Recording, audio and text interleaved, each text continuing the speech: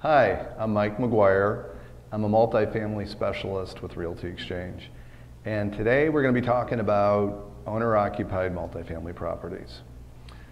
Living in a property, a four-family, a three-family, or a two-family is a great way to get involved in apartment building investing. There are lots of advantages to it, and plus there are a lot of great loan programs available for that. One advantage, of course, other than the typical things you get by owning an apartment building, you have a tenant who not only is paying your mortgage, but he's also helping you qualify before you even buy the property to get the mortgage. Part of it can be used in the income that you need in order to buy the property. You also get a higher quality of tenant because you're in the building, so a lot of tenants are going to self-select. They know that you're there. It's kind of like, knowing that the boss is in the building.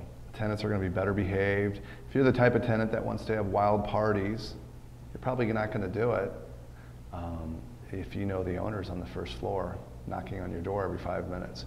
So you just get a better quality of tenant. Also, if there's a problem in the building, you see it right away and you can get on it instead of relying on the tenant to call you, because some tenants don't like to call the landlord because they just don't want to deal with it. They'd rather just let the problem fester. So you're going to have a better run property, better quality tenant. Plus, when you buy the property, you're going to be able to buy it with less money down because there are government programs, government-backed loans from VA and FHA that require lower down payments.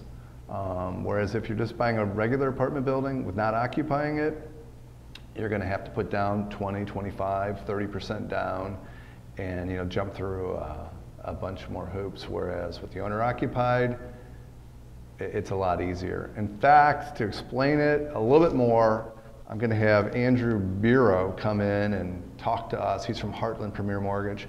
He's going to be on the link below. Check that out, and we're going to be doing a few Q&As about living in an owner-occupied property. Bye, Mike Mcguire.